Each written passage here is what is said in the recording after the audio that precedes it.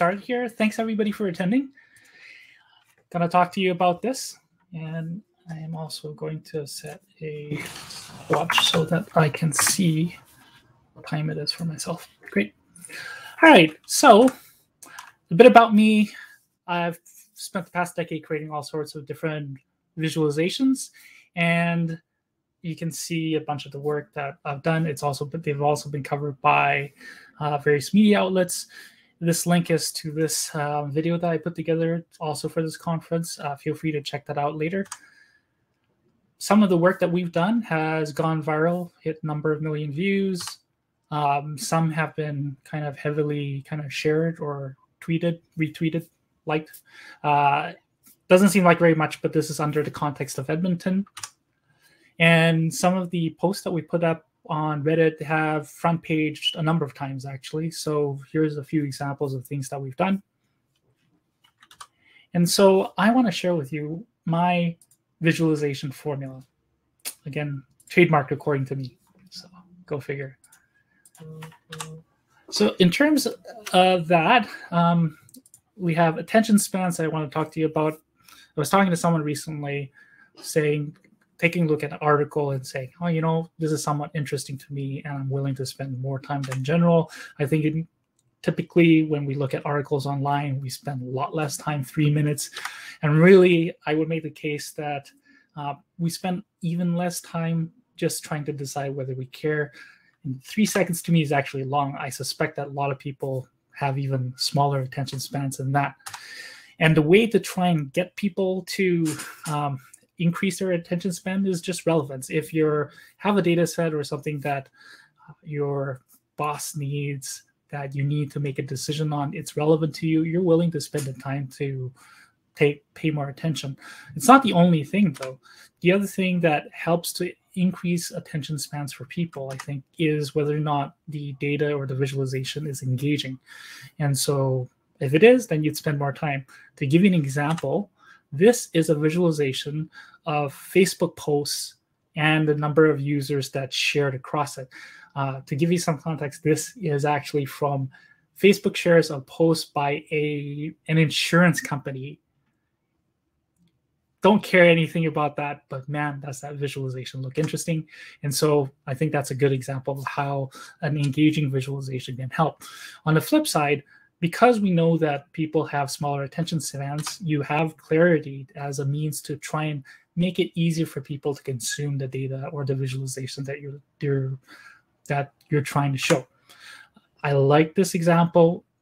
It's a straightforward line chart. It's not visually engaging, but it's really straightforward to see, okay, this is really just about showing the contrast of weekly ICU admissions in 2020 to 2021. What's not shown here, in part because this was part of the video, is just that these are previous year's flu ICU admissions. So it gives you a bit of a comparison. But again, it's not really about the engaging part. So to me, like, there is this hurdle of attention, and you have these 3 elements. And yes, Natalie, I agree with you. That piece right there was a work of art, like amazing. Anyhow, sorry. Right. And when you have these 3 elements, and the question is, does it pass? So for me, something like this, it's clear. So the clarity is high. It's relevant to me to some degree. It's not super engaging. That's great. It passes the attention span kind of like a mark that you need to, the bar that you need to cross. For something like this, which is a piece of art, it's visually engaging. It's not relevant to me at all. I don't care. But man, I look at this and I think, oh, this is really, really cool. So this is another visualization. Look, it's the most innovative car makers for communication systems. It's an index score with asterisks on top. It's so visually engaging. So it passes the test, right? It's so awesome. Amazing stuff. Except doesn't feel right. And I think it's because there's this bit of a second hurdle, which is the need of the output to be something that is entertaining or insightful. With this visualization, even though immediately it's visually engaging, it's not really providing me any real insights. It's not really entertaining. It's not great.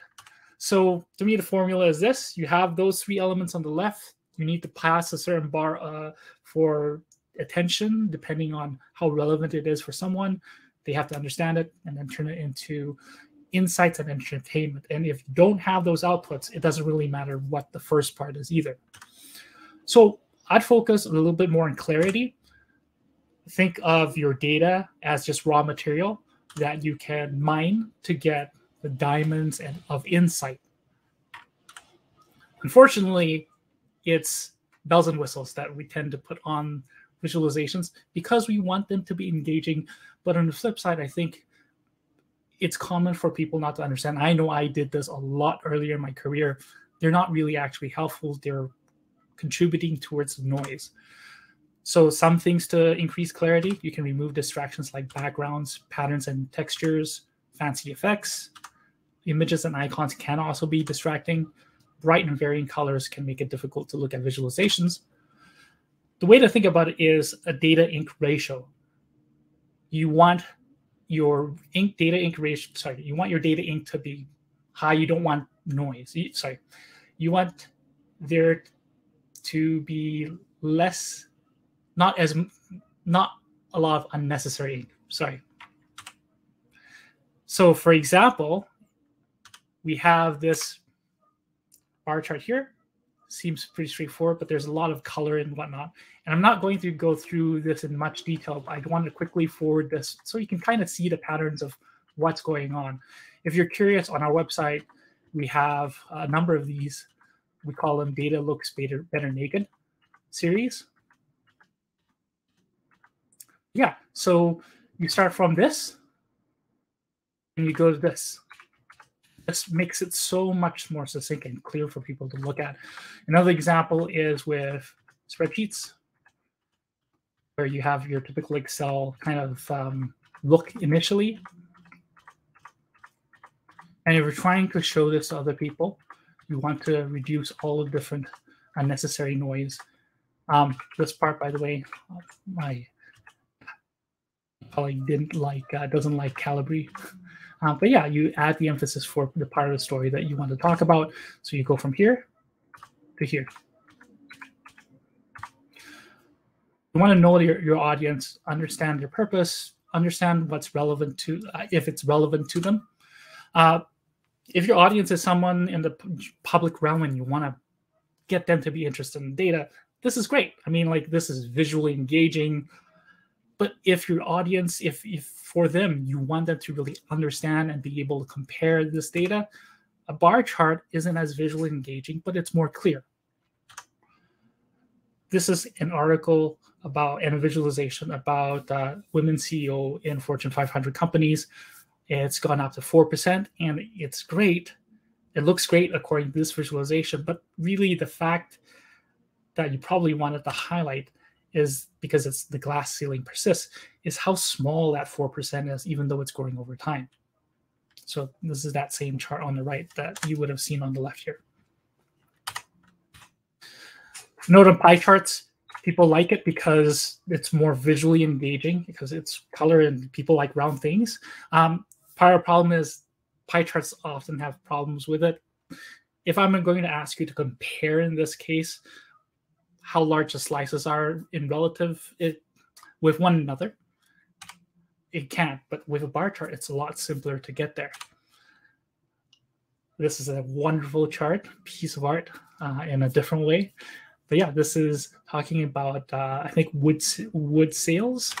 And that same chart, that same pie chart in a bar chart makes a lot more sense.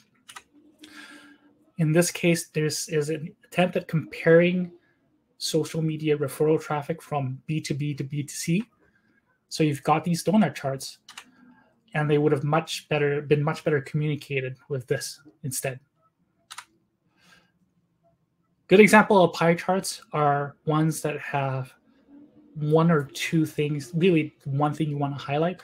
I really like this one too, in that it shows how small that proportion of national endowments for the arts, humanities, and for public broadcasting is relative to the entire budget.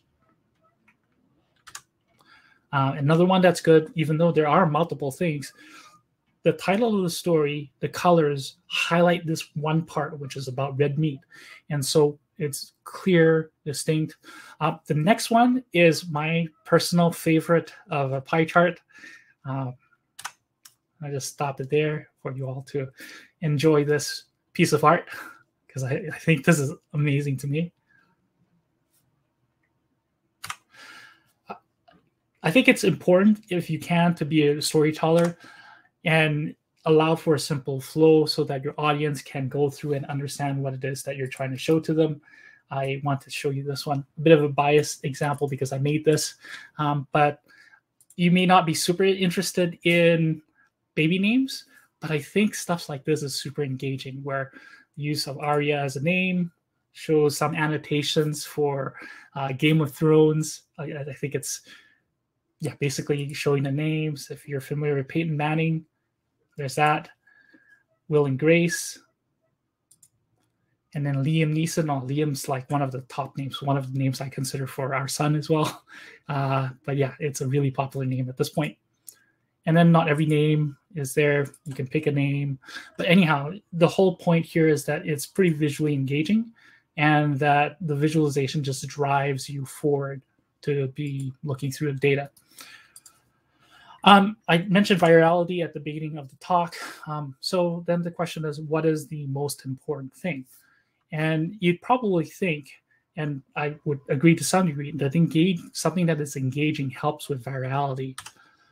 Here's an example of visualization for the growth in the city of Edmonton, basically, and this is done by showing when cities were built over time. You can see this suburbanization happening across in Alberta or in Edmonton. And it's a problem that Edmonton has more than, say, Vancouver, because there's only so much land in Vancouver. They used it all up, right? And so it's visually engaging as a story. And I think that's what happened. So engaging is high. The engaging part is high. It's not immediately clear. I think it takes people a few loops to go through it, but you got me engaged, so I'm willing to spend the time to look into it a little bit more. And then, you know, it's entertaining. It has some insights. And so I'm willing to share it with people. So engagement, something that's visually engaging, is a requirement for virality. And then I probably show you, like, that's not always the case. So for those, I think probably everyone here understands, has heard of the stereotype of Karens.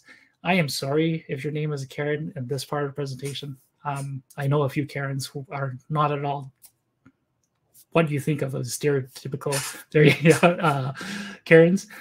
But yeah, someone put together this, and this is from Reddit, and it's 123,000 upvotes. Now, might not really think of it, but 123,000 in Reddit is huge. Like, basically, you'd have to imagine that at least 1 million or a lot more people actually went through and saw this. But is it visually engaging? I'd make the argument that it isn't. It's very clear, but it's also entertaining for the memes, right? And I don't know if the insightfulness is really there either, but you get the idea.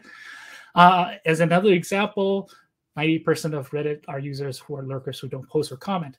It's a little bit more engaging, but it's not the engagement part that gets people there. It's that it's clear, and it's also somewhat relevant to, obviously, the Reddit crowd. So clarity is king. It's the most important thing. Not quite either. I mean, at the end of the day, I was talking about that bar that people have to cross. And in this case, this is also went pretty viral here. Yeah, someone decided to record their kids saying, and like, I think it's engaging. It's not as clear, right? Like, but it's not the point. It's the story here with the data that you're looking at. And, you know, I have a kid and who loves Minecraft, so I can relate to this. Yeah, it's really cool to me. And I think that's why it got so viral. So again, the engaging part is a little bit higher. It's entertaining, and there's some insights there. So targeting the general public is something I want to briefly mention. In particular, just the attention part. I don't actually have a visual to follow this, but I think the insight here is important. Over time, especially with New York Times, and I've seen other publications do this, they have decided not to do interactive visualizations. And the reason why that's the case is they've noticed that people don't like to click. It's effort to try and dig in to understand the insight that you're trying to show. So wherever possible, especially with the general public, you want it to be really straightforward and easy for them to get there. So I think that's a major part of that. Yeah. And so I'm going to ask at this point for any questions that people have.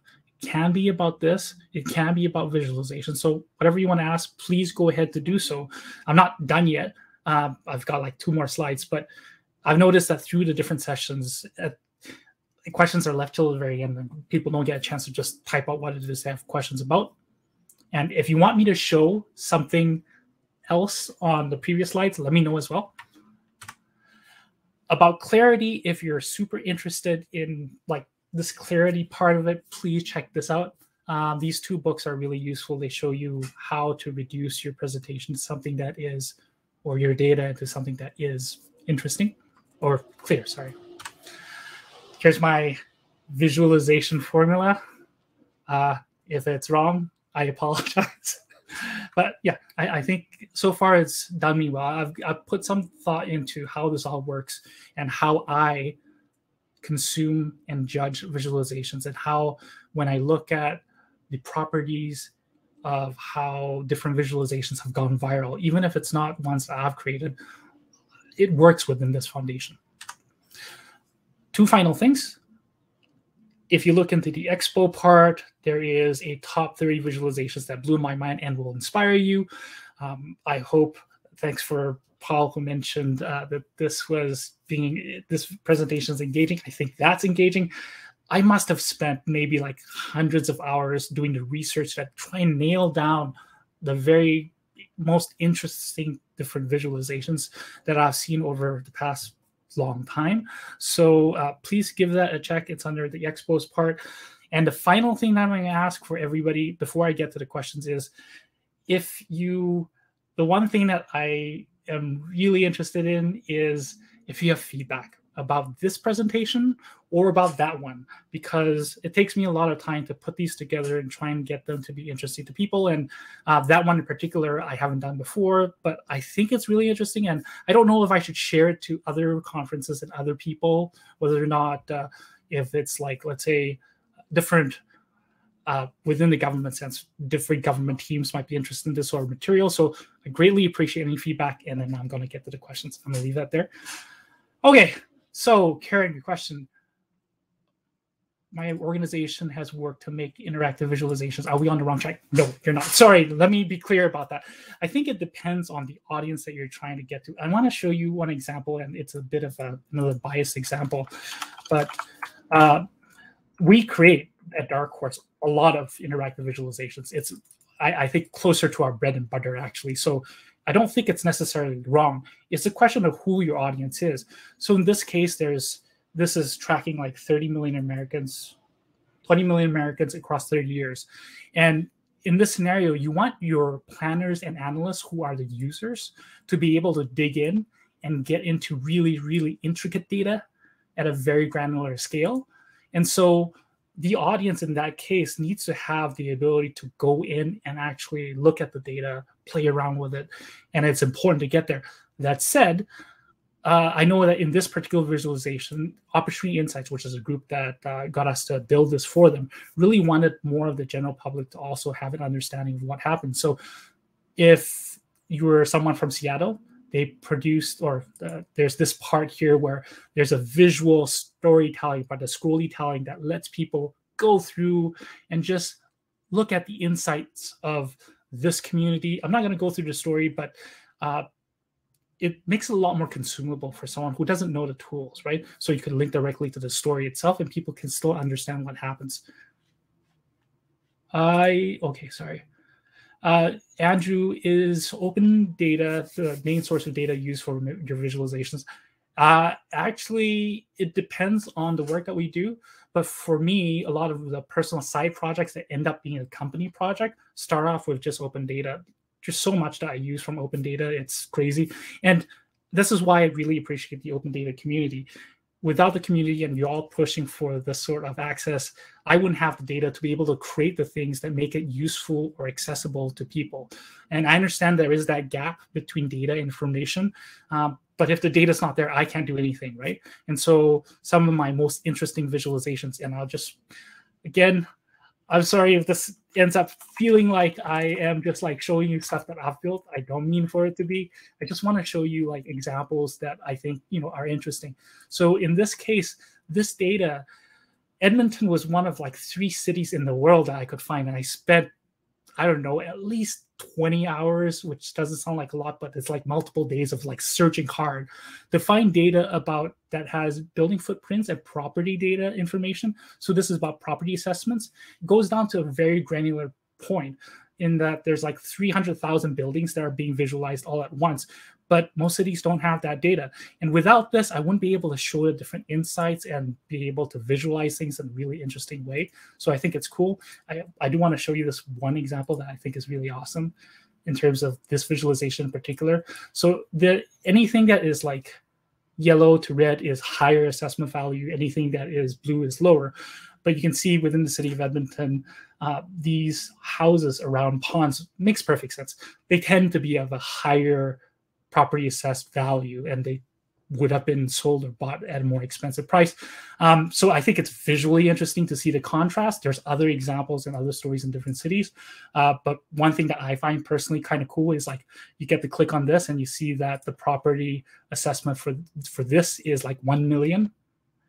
But then if I like go across the street and I keep going blue, like right across the street from this guy is from the $1 million assessed home is something that's 450,000. So yeah, I think it's super cool for you guys to keep opening data, especially things that are more granular. It's awesome. Sorry, depending on audience, when you say the evidence of insight sometimes have to be visible right away, it doesn't. So sorry, the full question is depending on the insights, wouldn't you say that the evidence of insights sometimes have to be visible right away to get people's attention? I don't necessarily think that's needed. If you're able to make something that's visually engaging, like with the example of this one right here. There's a lot of slides here. There's like 100 slides. Okay, like this one right here. Not necessary in this case. Of course, then you kind of have to up the ante. And example, and a good one, I think, is if you go on Reddit and look at the r/data is beautiful, a lot of the viral visualizations are simple. They call them racing bar charts. So you can see movements over time, right? So basically it's like, I don't know, number of game sales for video games or something over time. The insights aren't there right away, but you can see that the bar charts are slowly moving and then moving on top of one another. And so I think it's super awesome. And like basically you don't get the insights right away, but that engaging part makes you think, okay, maybe I can investigate more into it. Alexis, what tools would you recommend for interactive visualizations and maps? There's lots out there. I would suggest looking at Tableau, or so for some of you, Power BI as a way to just get started with figuring out the interactiveness of visualizations with maps. There's, I think ArcGIS has something, I don't remember the name of that tool right now, but there's lots of tools out there. They do hit some limit, at least to me, and that's why we build the visualizations that we do. In that interactivity needs to flow a little bit quicker, I think, with especially something like Tableau, but that's nature of those tools. And I'm not trying to say it's bad. Like I use Tableau myself all the time, and of the top 30 visualizations, one of them specifically actually uses Tableau as well. So I think that's cool. Okay, sorry, I'm going through questions. And maybe this is my no more questions here. I've been aggregating. It'd be great to have interactive graph of case states. Oh, speaking of that, again, don't mean, I got to show you guys this because I think this is super awesome. Tableau Public. So I've taught a few courses just to people who are interested in data visualization. And come on, give me a second here. But an interactive COVID interactive visualization actually isn't that crazy to do. In fact, one of the courses that I've like put together is this, where I have people download the data from the government of Alberta, and I kid you not, it's not a lie. In 10 minutes, we go from taking that data and then putting this together. So this is an interactive visualization of COVID data. And that's why I wanted to do that as like a simple course to people who are interested in visualization, to show them that they can take data that is open and available and just like, oh, I can now filter for Edmonton, right? Now, this data is old because I downloaded it at a point. It's possible to probably connect this to an API, but I'm honestly kind of not super trusting of APIs because like half the time things change and people who put all that time to creating the visualizations are no longer able to access them. And thanks, sorry, links to the books at the end of the chat. I can, sorry, and also, oh, there you go, Esri. That's right, thanks, Paul. dha.io/top30 is, so this is the link to the video itself, but to the links of the books, I will, once this time has gone off, I just want to answer whatever the last couple of questions here. What about radar charts? They are the most common taken. Yeah, radar charts are super interesting too. Oh man, like I wish I had the example there. But my colleague actually did this awesome thing where radar charts are also unfortunately extremely, they can be extremely, what do you call that? Misleading. But it's not to say that you don't do it, because sometimes clarity is important, but I'm trying to show too, right, that there is that bar. And ideally, you have visualizations that are both clear, but also they're also engaging. So just to show you this, what was this thing? This is water data aphin.alberta.ca. And reason I'm just bringing this up is this is an example of a radar chart that we've done, like this one right here. I think one of the main problems with radar charts is the area. Often radar charts tends to be, I'll skip the tutorial here and I'll zoom this in. Right, so this is a radar chart. And so it's not to say that radar charts are bad and you should never do it. I think it depends on what you're trying to achieve. So you can kind of tell from here. I think the major problem with examples of radar charts are the ones that are like just the area covers, and it makes things look bigger than they should. So in this case, this arrow actually helps with that. Okay, so I think technically the time is done. Frederick, I am going to find the links to the books and put it at the end of this chat.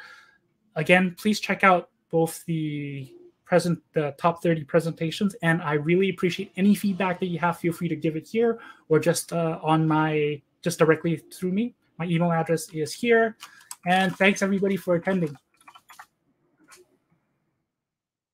Everyone, I'll stick around and try and like type this in. If you have any questions, feel free to just ask here. I know that the session technically is ending. I don't want to stop everybody else from going off to the other things.